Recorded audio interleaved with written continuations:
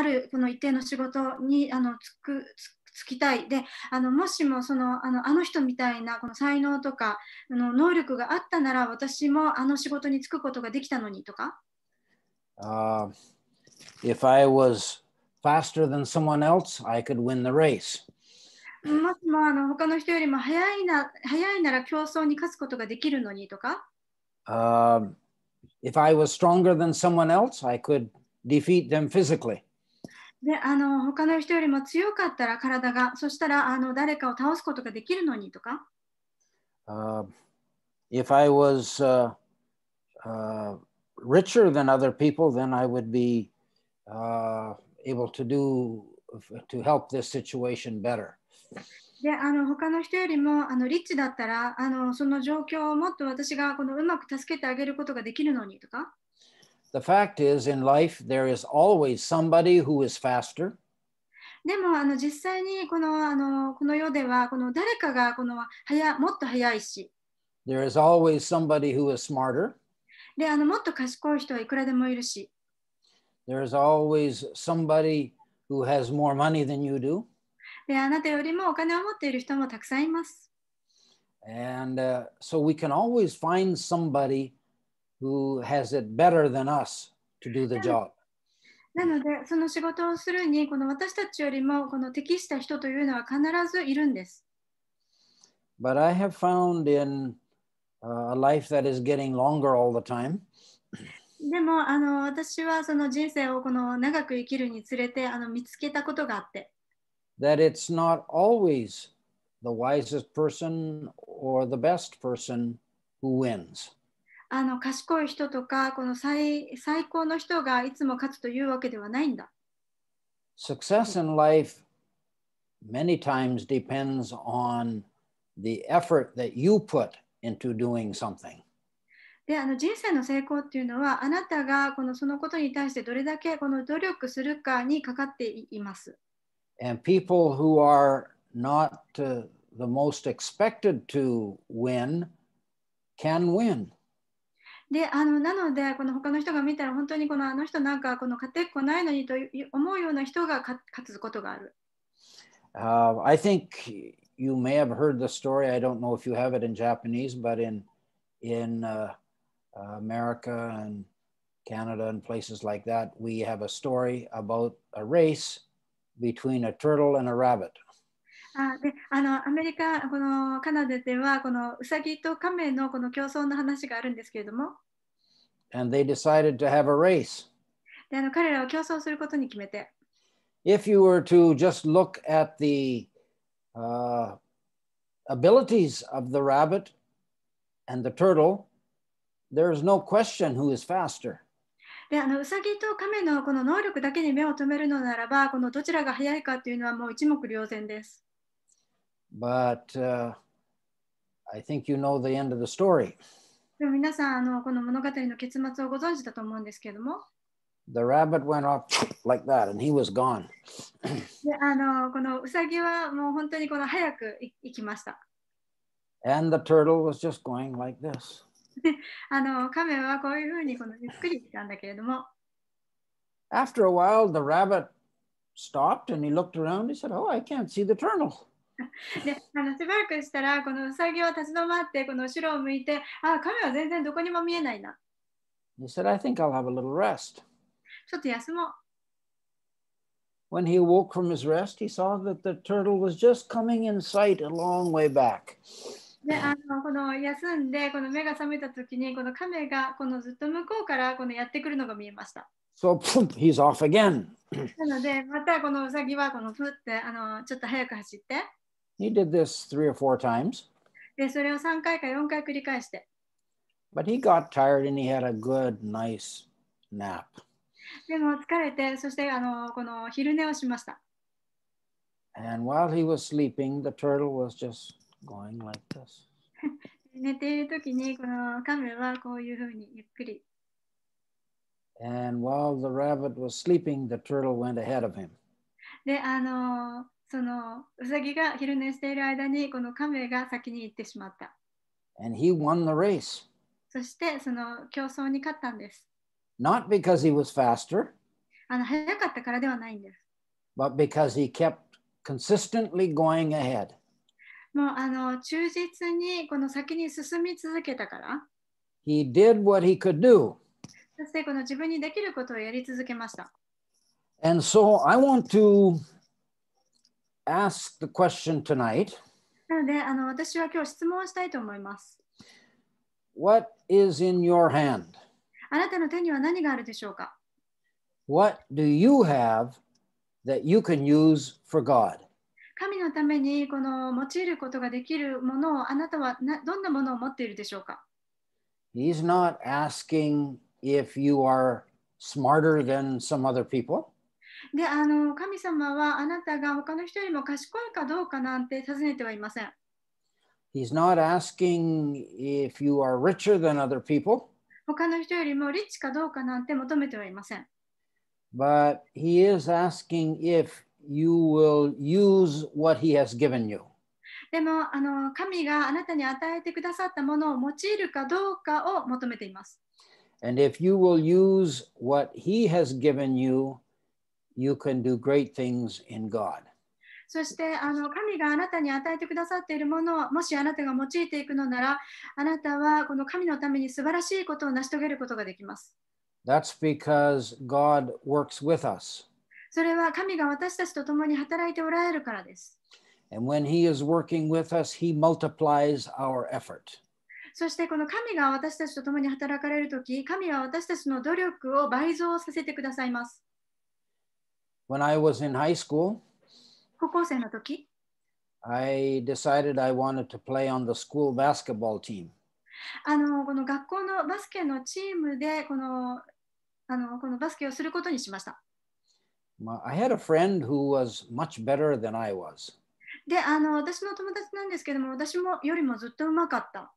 but he didn't like to practice. でも練習が嫌いで、But after school, I would sometimes practice for 2 or 3 hours. で学校の放課後、私はこの2、3時間練習をしていました。When they made the selections for the team, I made the team and he did not. で、このチーム編成の時になって、そしてこの私はチームに入ったんですけれども、彼はチームに入らなかったんです。He was better than me, 私よりもうまかったのに。but I practiced harder than him. でも私は彼よりももっと練習したんです。And so because of that, I was selected to the team. それで私はこのチームに加えられました。God has given each one of us some abilities, 私たち一人一人に能力を与えています。and we may think they are not as good as what other people can do. そしてそれは他の人よりもうまくできないっていうふうにこのあなたは感じているかもしれないけれども、 But if we will use what God has given us, でももしもこの神が私たちに与えてくださっているものを用いていくなら、he will bless our efforts, 神は私たちの努力に報いてくださいます。and he will multiply their effect. そしてその効果を倍増させてくださいます。So what looks like an advantage sometimes may not be an advantage. なので時々この自分にとって有利に思える事柄が実は有利でなかったりする。I guess because I don't have the talents that other people have, I have to work hard. で私はこの他の人が持っているような能力を持っていなかったからだと思うんですけれども、だから私はこの一生懸命働きました。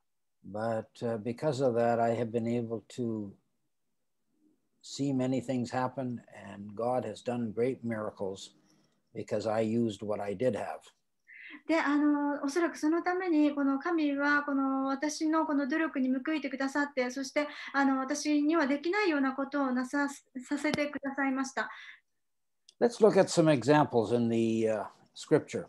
でこの御言葉からこの模範を見ていきたいと思います。In Exodus chapter 4, 出エジプト記の4章。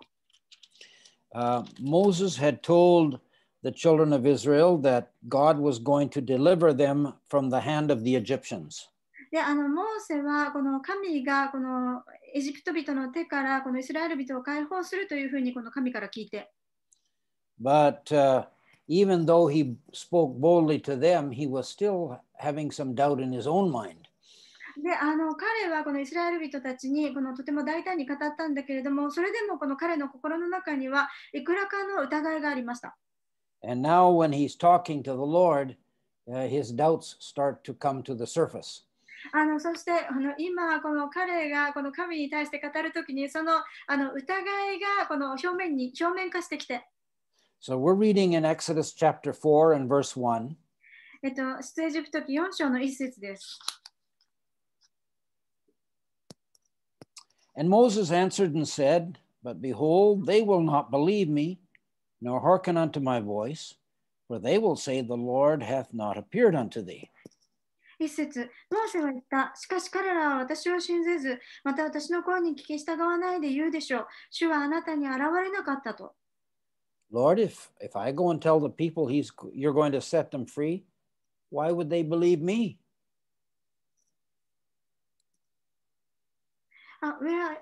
Which verse are you reading? The verse 1. Verse 1, I'm sorry. 主は私に現れなかったと彼らは言うでしょう。Chapter 4. Yeah, chapter 4? はい。Yes. Yeah, okay. So Moses said, They won't believe me or listen to my voice. モーセは言ったんですね。この彼らは私に信頼せず、そして私の声に聞き従わないでしょう。Why will they believe me when I say the Lord has told me this? 主が私にこれを語ったと言ったとって、この彼らはどうして信じるでしょうか？ Maybe they will think I had too much pizza. 私はピザを食べ過ぎたからそんなことを言うんだろうと彼らは思うかもしれませんよ。They will think that I had some kind of a dream. なんかその夢を見たに違いないというふうに彼らは思うでしょう。And the Lord said to him in verse 2, そしてこの主は彼に言われました2節です。The Lord said unto him, What is in your hand? And he said, A rod. あなたの手にあるそれは何か？彼は言った。杖です。The Lord asked Moses, What do you have? 主はこのモーセに聞いたんですね。あなたは何を持っていますか？ He was out in the desert watching his father-in-law's sheep. で、彼はこの荒野でこの自分の父親の羊を飼っていました。All he had with him was a rod. で、彼が持っていたものは杖だけだった。He did not have an AK-47. AK-47? That's a rifle, fast. Okay. なんかすごいライフルを持っていたわけではなくて。Maybe you don't have a lot of those in Japan. In Pakistan, we had lots of them. そういったライフルがたくさんあります。And so he said, Lord, I don't have anything. 主よ、私は何も持っていないんですよと彼は言いました。But the Lord said, I want you to use what you have in your hand. でも主はこう言ったんです。私はあなたが持っているものを用いてほしい。Verse 3, he said, Cast it on the ground. And he cast it on the ground, and it became a serpent. And Moses fled from before it. 3節、また言われた。それを地に投げなさい。彼がそれを地に投げると蛇になったので、モーセはその前から身を避けた。He'd carried that wooden stick for 40 years. 彼はこの木の杖を40年間持っていたんです。And maybe he talked to it a lot of times when he was in the wilderness by himself. で、彼が一人でいるときに、その杖に何か語りかけたりしたかもしれません。There was no one else to talk to. 他に誰も話しかける相手がいなかったから。So he would talk to his rod. なので、この杖に話しかけたりして。But when he threw it on the ground this time, でもこの場合にその杖をこの地に投げたら、it became a serpent. それが蛇になったんです。And he ran away from it. そして彼から逃げました。You see, sometimes what you have in your hand has more power than you know. で、時々あなたがあなたの手に持っているそのものというのは、あなたが思っているよりも力があります。You might have carried it around for a long time. あなたはそれを長いこと持っていたかもしれないけれども。And you thought it was just a little stick that you were carrying. そして自分が持っているのはただの杖だというふうにあなたは思っていたかもしれませんけれども。If you have the Holy Ghost, あなたが聖霊を持っているなら、God has given you power. 神はあなたに力を与えています。Maybe you've never really used it before. もしかしたらそれをあなたは以前使ったことがないかもしれないね。You've talked to it. で、それに語りかけたりはしたかもしれないけど。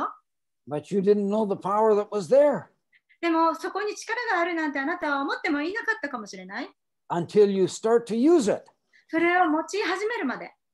And so he threw the rod on the ground, it became a serpent. なのでその杖をこの地に投げたらそれが蛇になりました。 The Lord said to Moses in verse 4, put forth your hand and take it by the tail, and he put forth his hand and caught it, and it became a rod in his hand. 4節、主はモーセに言われた。あなたの手を伸ばしてその尾を取りなさい。そこで手を伸ばしてそれを取ると手の中で杖となった。 I think he went very carefully after the serpent. で、その蛇になった後でこのモーセをとても注意したと思います。 See if I can grab his tail. この尾の方をちょっとこの捕まえよう。 And immediately it became a rod once more. するとそれがこのまたこの杖に変わりました。 When people in the world look at us, they say, oh, what do they have? で、この世の人々が私たちを見るときに、あ、彼らは一体どんなものが彼らにあるっていうんだ。 You just look like an ordinary person that's got a stick in his hand. もう本当にこのただ手に杖を持っているこの普通の人じゃないか。 But when you need to use the Holy Ghost, then suddenly there is power. でもあなたがそれをこの聖霊にあって用い始めるとき、突然そこに力があります。 And so God has given you power. なので、この神はあなたに力を与えておられて、 You may not look powerful, but what you have in your hand can be powerful. で、あなたはこの力強いように見えないかもしれないけれども、でもあなたの手にあるものは力があります。 In verse 5, the Lord said that they may believe that the Lord God of their fathers, the God of Abraham, the God of Isaac, and the God of Jacob, has appeared unto you.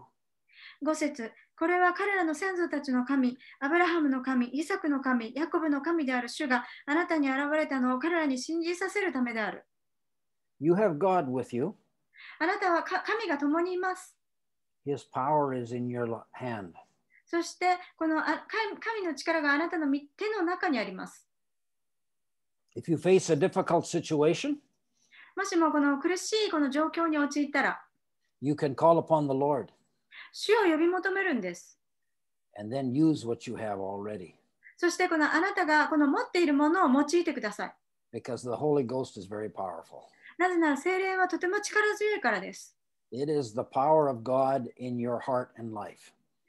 それはこの神のこの力であって、このあなたの心に、あなたの人生に宿っています。 Now that was just a practice thing for Moses in the wilderness. で、それはこのモーセがこの荒野でやったこの単なる練習でした。 Later he used that rod for many things. で、その後でこのモーセはその杖をいろんなことに用いていた。 He went to the palace of Pharaoh パロの宮殿に行って、 and he threw his rod on the ground. そしてその杖をこの地に投げました。 It became a serpent. するとそれがこの蛇になって、 This time he did not run because he knew what will happen. で、今度はこの彼は逃げませんでした。このどうするべきかを知っていたからです。 So then Pharaoh's sorcerers and wizards, they also did the same thing. で、パロの魔術師らもこの同じことをしました。 But Moses' rod was more powerful. でも、モーセの杖の方が力があった。 The serpent that came from his rod became very hungry.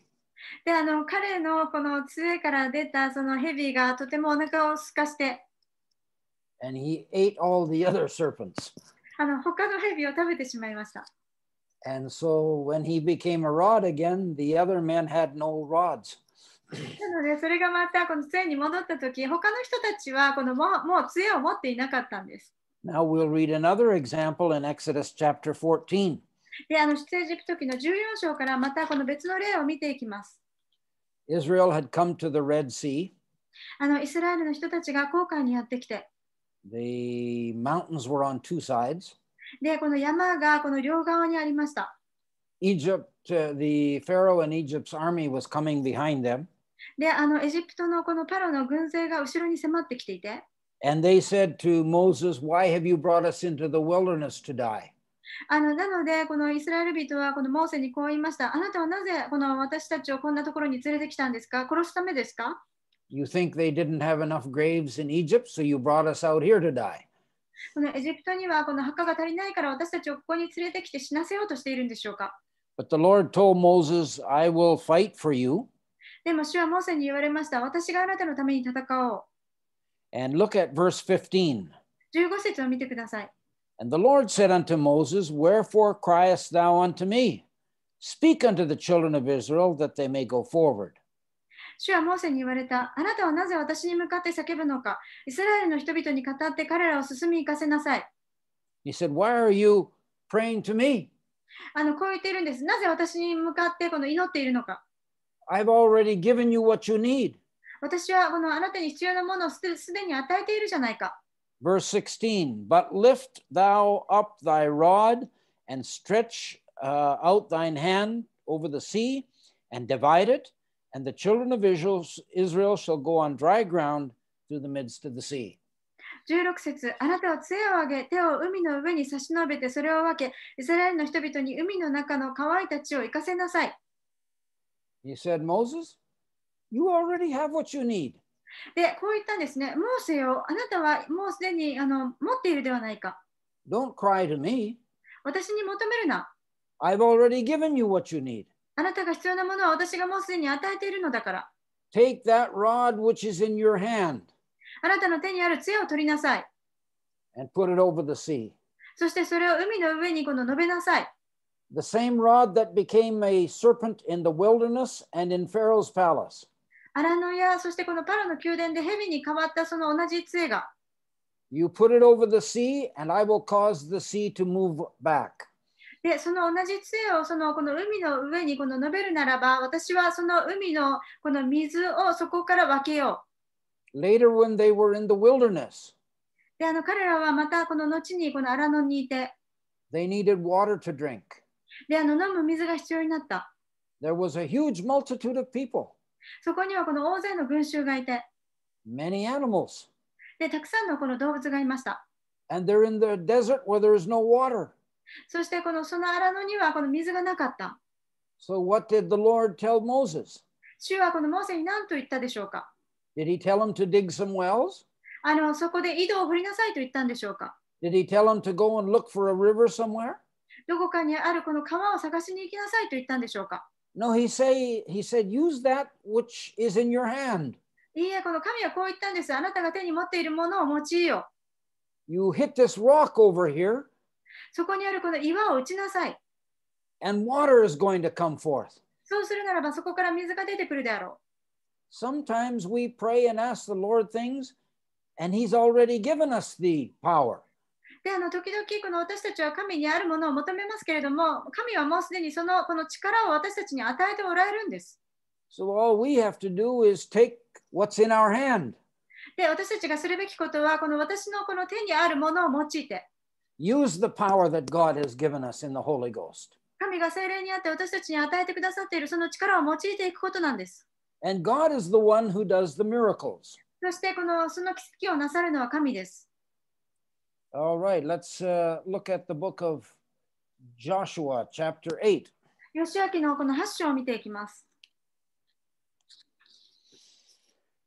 You may recall that Joshua and the children of Israel had defeated the city of Jericho. で、皆さん覚えているでしょうか。ヨシュアとこのイスラエルの子供たちはそのエリカの町を滅ぼして、That was quite a big city. とても大きな町だった。 The next city was just a small one called Ai. で、次の町はこの小さな町でアイと呼ばれました。 So they thought, oh, we can defeat these people easily. 彼らはこう思った。この人々を任すのは簡単だ。 They forgot God had helped them to defeat Jericho. で、神がこのエリコを倒すために助けてくださったということを彼らは忘れてしまっていました。 So now they thought we can do this ourselves. なので彼らはこう思ったんですね。自分でこの町を倒すことができる。We'll have a good program. プログラムもあるし、 We don't need God's power this time. 今度もこの神の力は必要ない。 And so they were beaten completely by the city of Ai. そしてこのアイの町の人々によって完全に打ちのめされました。 Of course, we know that Achan had also sinned. で、アコンが罪を犯したということもありましたけれども、but the people also were overconfident. でもこの人々は本当にこの自意識過剰になって、So Joshua asked the Lord, now what do we do? で、ヨシアはこの主に求めたんです。今私たちはどうしたらいいでしょうか。And the Lord told him, he said, you put some people behind the city. で、この主はヨシアに言われました。このある人たちはこの町の後ろにこの配置させなさい。In those days, all the cities had big walls. で、その当時この町にはこの必ずこの大きな塀がありました。And so you put some people behind the city, and the rest of the people you put in the front as though they are going to attack the city. で、ある人たちはこの後ろに配置して、この前にある人たちも前にも人々を配置して、その人たちが町を攻撃しているかのように見せかけなさい。When the soldiers from Ai come out of the gate, the people in the front should run away as though they are afraid. で、愛のこの人たちが、軍隊がこの攻撃しに出てきたら、この前に配置している軍隊は、この恐れをなしたように見せかけて逃げなさい。So the army from Ai will chase them.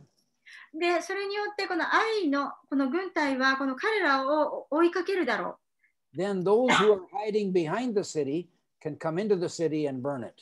そしてこの町のこの後ろにこの配置されていた軍隊がやってきて、そしてその町を攻め取ることができる。So they followed that plan. で、そのように計画にこの従っていきました。And in verse 18, Joshua chapter 8 and verse 18, ヨシュア記8章の18節。The Lord said unto Joshua, stretch out the spear that is in thy hand toward Ai, for I will give it into your hand.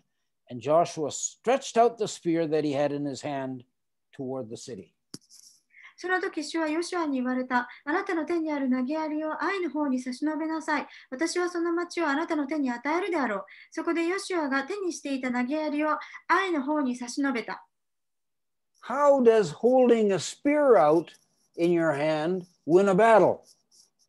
で、この戦いに立つために戦いに勝つためにどうやってこの手にあるこの投げ槍を投げるんでしょうか。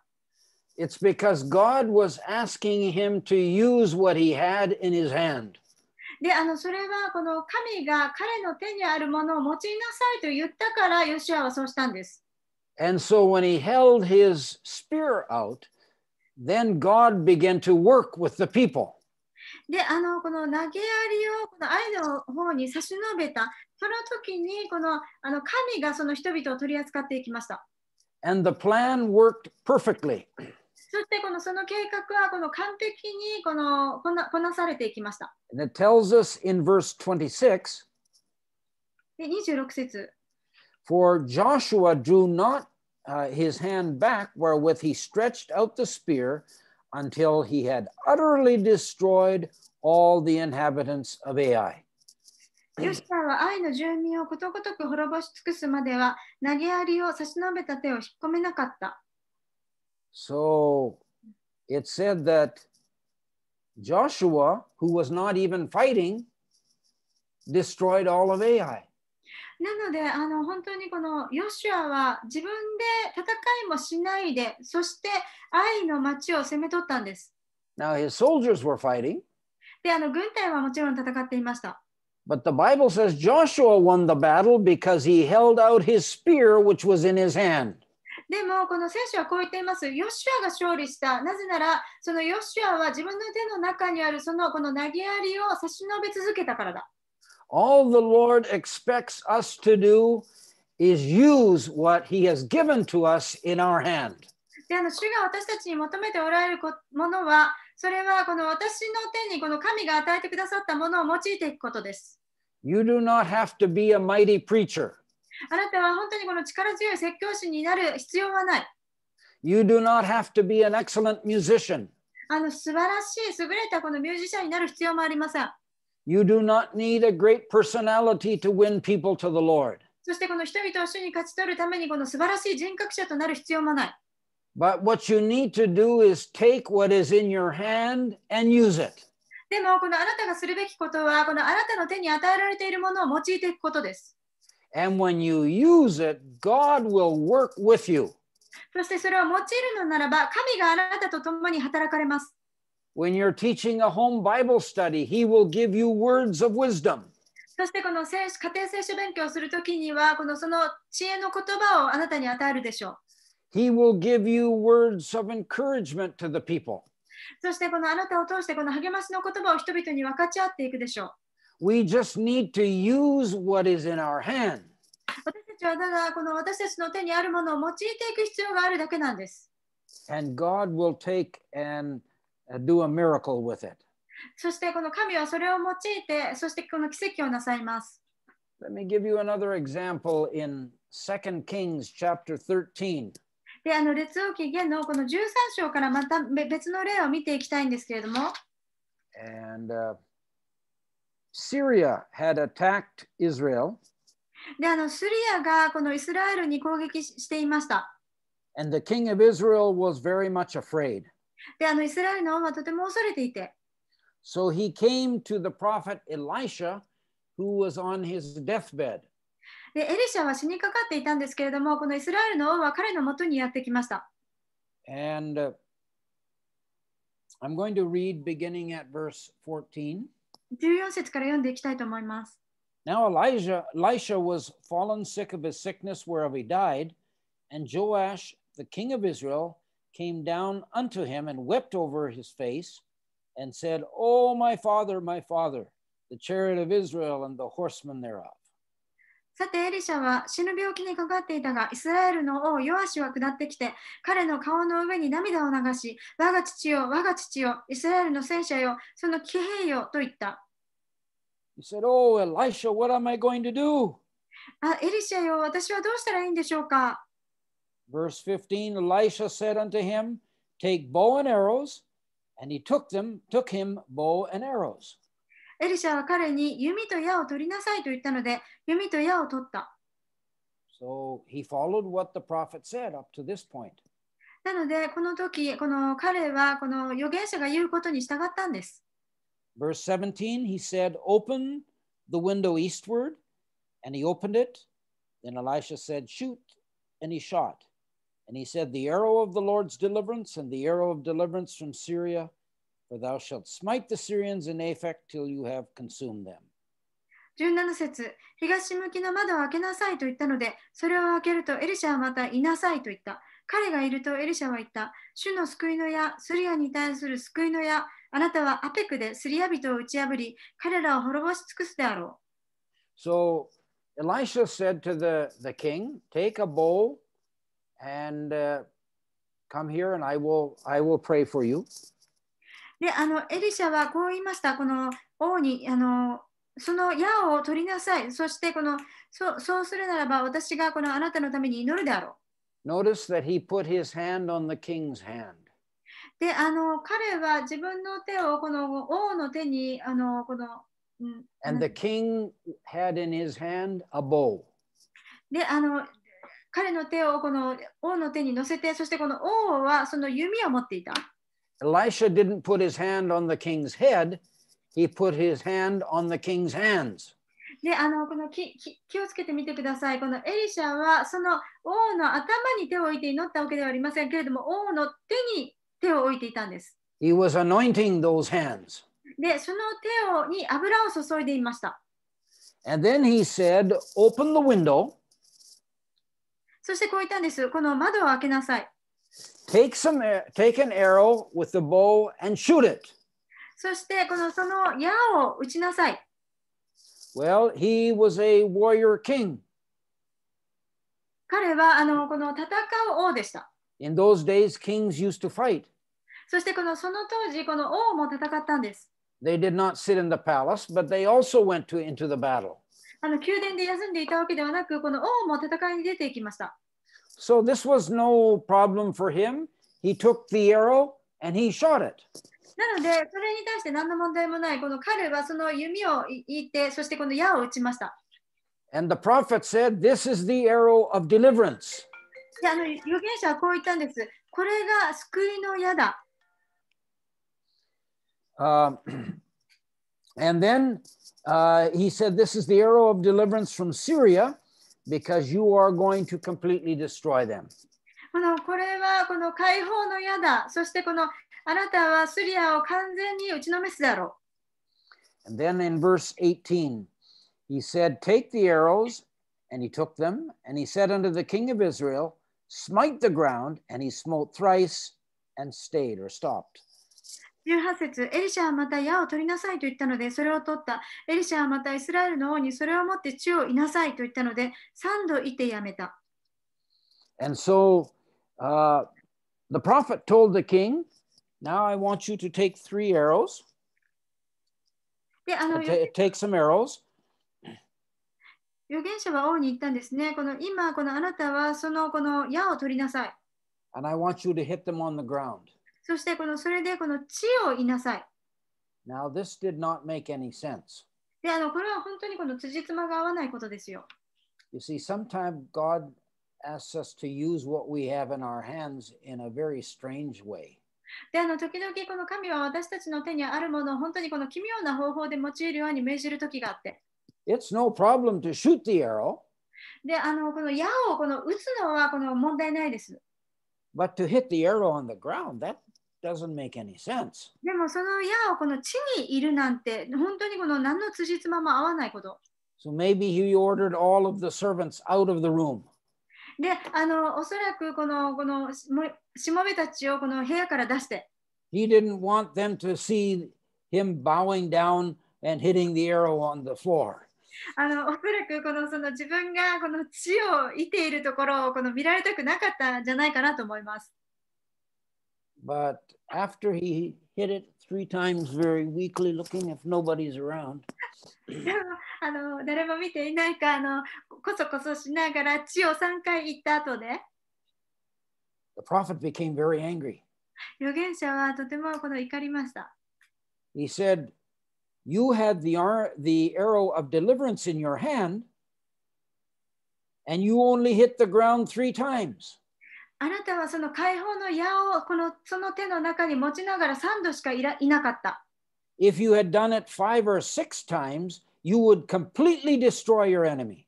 もしもあなたが5度か6度その矢を射たならば、あなたは敵に完全に勝利したであろう。But because you only did it 3 times, you will defeat the enemy 3 times. でもあなたが3度しかいなかったから、あなたは敵を3度だけ打ち破るであろう。You see, God has given you something powerful in your hands. 皆さん、神はあなたの手に何か力あるものを与えています。Don't act embarrassed when he tells you to use it. 彼がそれを用いるように命じるときに、どうぞ恥ずかしがったりしないでください。Don't hesitate and think, oh, people will laugh at me. みんなが私を笑うだろうなんて、そんな考えを持たないでください。But take and use what is in your hand and smite it until the enemy is defeated. でもあなたの手に与えられているものを用いていって、そして敵が倒れるまでそれを用いなさい。In the book of Matthew chapter 15. マタイによる福音書の15章。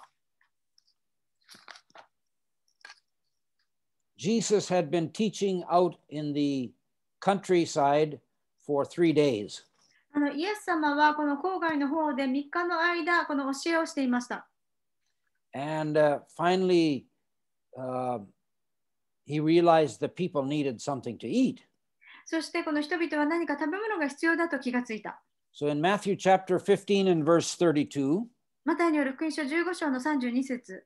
Then Jesus called his disciples unto them and said, I have compassion on the multitude, because they continue with me now 3 days and have nothing to eat.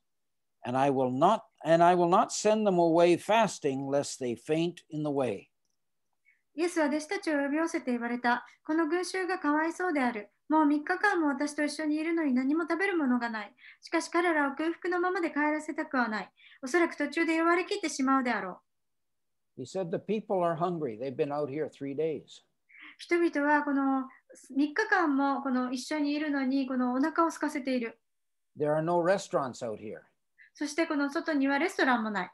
There's no place for them to get any food. 何か食べ物を得る場所もない。And I don't want to send them home because they will be weak and they may faint in the way. 彼らを家に帰したくない。そうしてしまうのならば、彼らは弱りきっているので、この途中で倒れてしまうだろう。Many times when we are reaching people with the gospel, で、私たちがこの福音を持ってこの他の人に手を伸ばしていくとき、多くの場合、it feels like we don't have enough to give. なんかこの自分にはこの与える十分なものがないように感じます。What do we have? How can we help these people? 自分には一体何があるだろうか、どうやってこの人たちを助けることができるんだろう。But if we don't give them something, they're going to die in the way.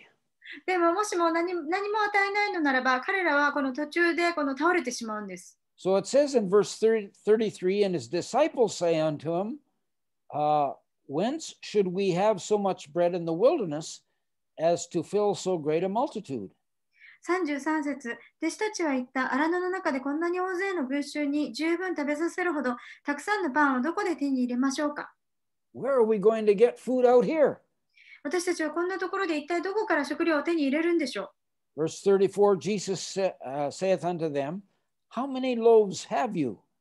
And they said, 7, and a few little fishes.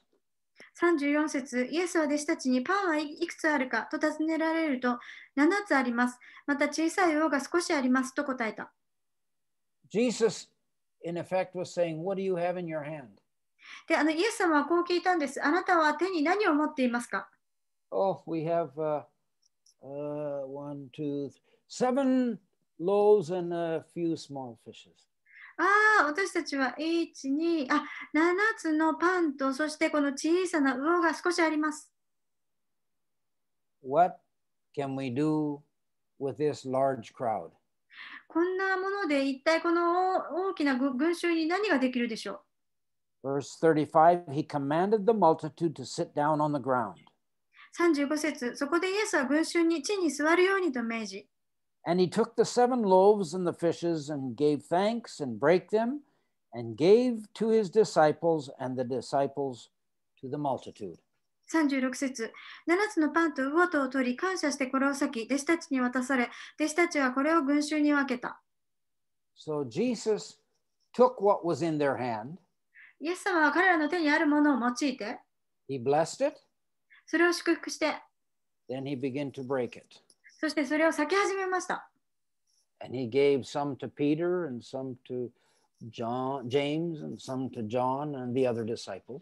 そしてそのうちのいくつかをこのヤコブに、ペテロに、そしてヨハネに分け与えて、そして他の弟子にも与えた。Now its Bible says there were 4,000 men. で、聖書にはそこに4000人の人たちが、男性がいたというふうに書いてあります。And so that means there were many ladies also. で、つまりそこにはこの女性も他にたくさんいたんです。I think I told you a few weeks ago, most meetings there are 3 ladies for 1 man. で、何週間か前のこの集会の時に皆さんに言ったと思うんですけれども、その当時1人の男性に対して3人ぐらいの女性がいた。So there may have been 12,000 ladies.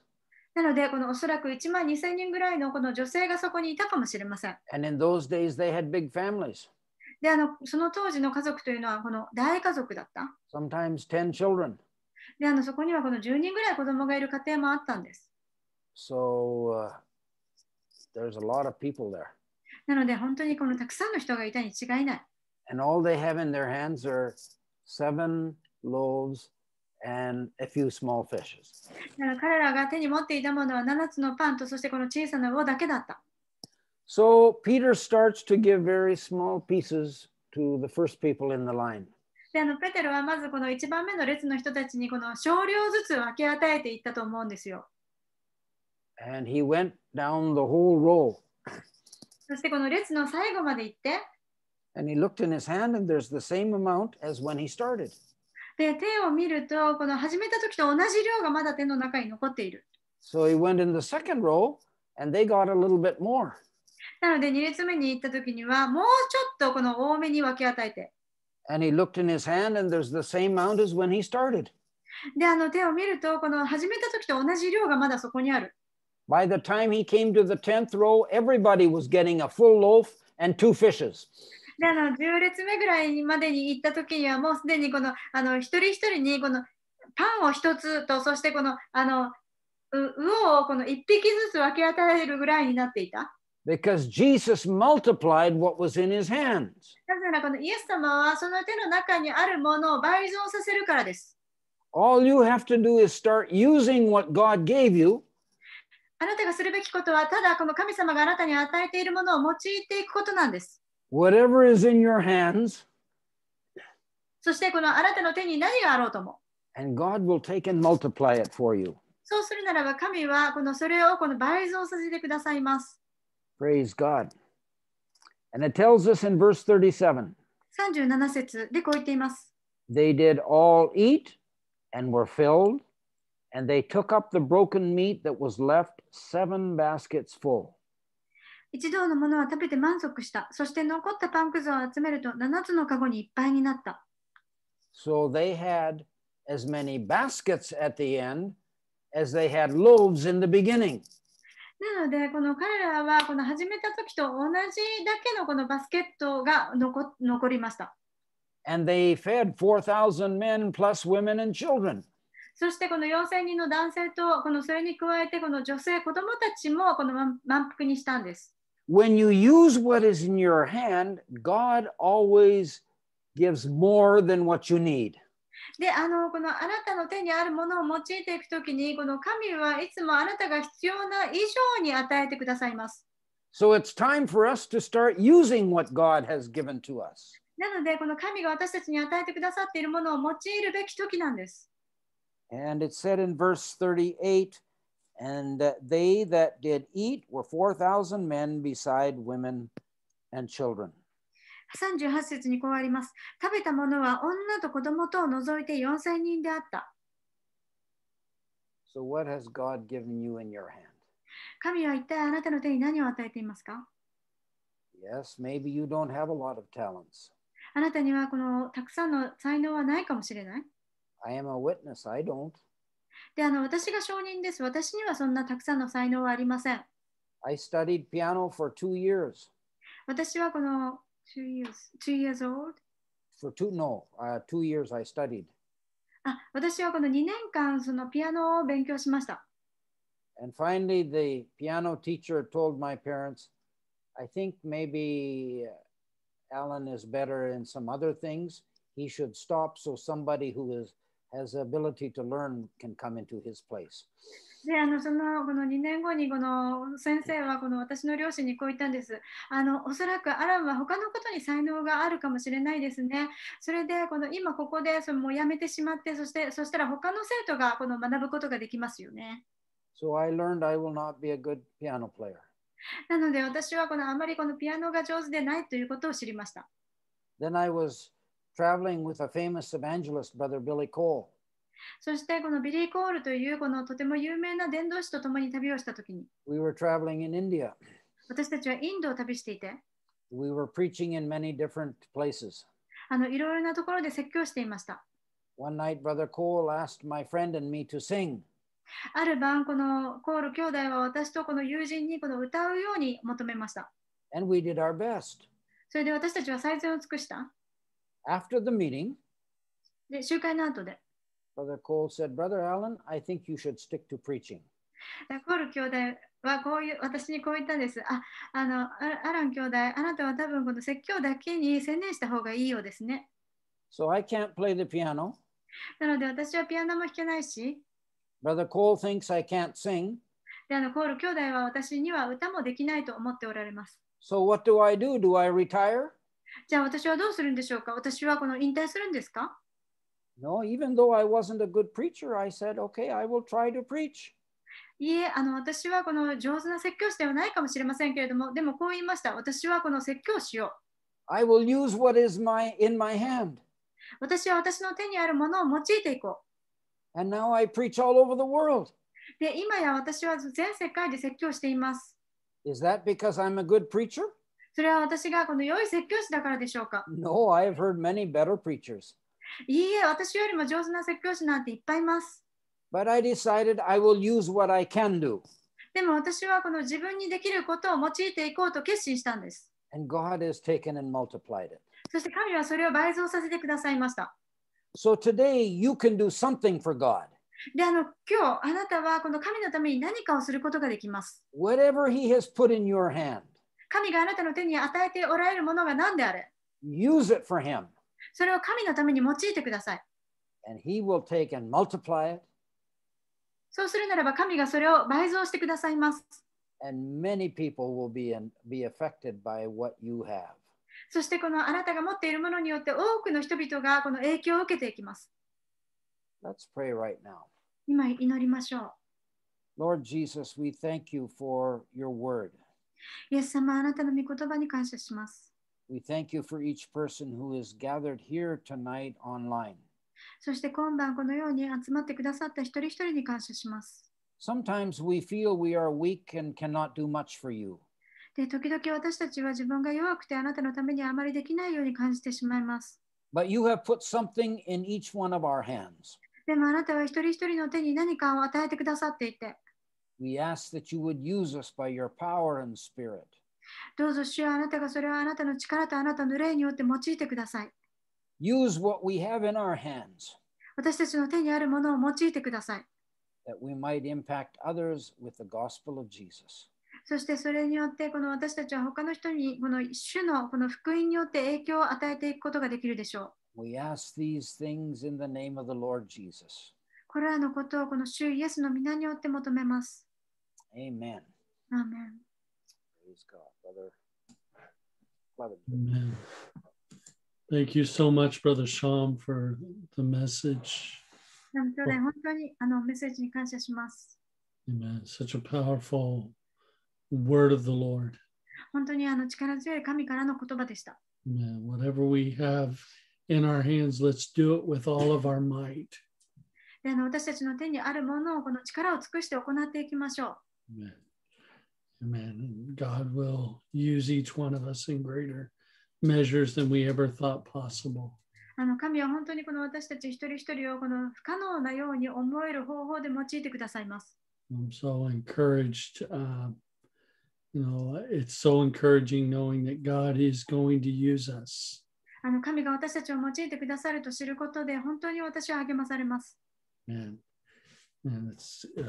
we're just so blessed by this teaching. で、本当にこの教えによって私たちは祝福を受けています。I was thinking just briefly, whenever I was in school, whenever I was in high school and junior high, most people would never think that I could speak in front of people. 中学、高校の時、この私とこの一緒だった人たちは、この私が人前で喋るなんて想像もしなかった。Every time I had to give a speech in school, I was sick. で、学校で何かスピーチをしなければいけない時には、私はいつもこの病欠しました。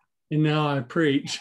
でも今私はこの説教しています。And so, God can use a donkey to talk.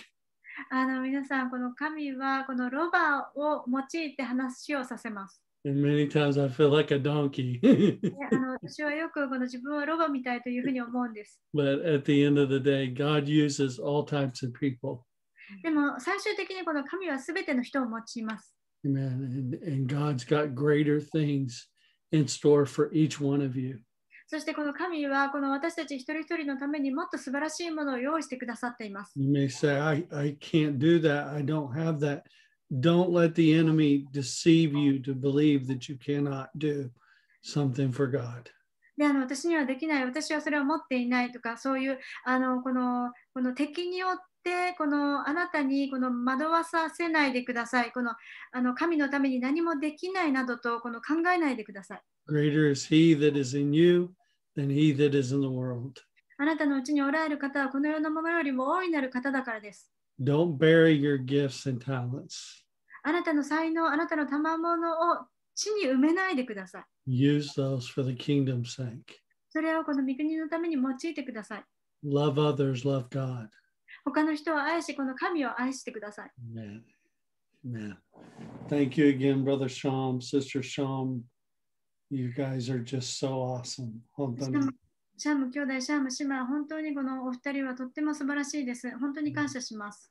We're so blessed having you guys teaching us. It's been such a joy. 本当に、for real. で、お二人が本当にこの私たちに教えをしてくださって、私たちは本当にこの祝福と喜びを受け取っています。今週の日本語礼拝は11時半からお願いします。So, for those that speak English, we're planning to, Lord willing, start service at 9:30 for the English service. And we have a special Tokubetsu speaker, Nichiyobi Nihongo Neihai de. Teshima Sensei.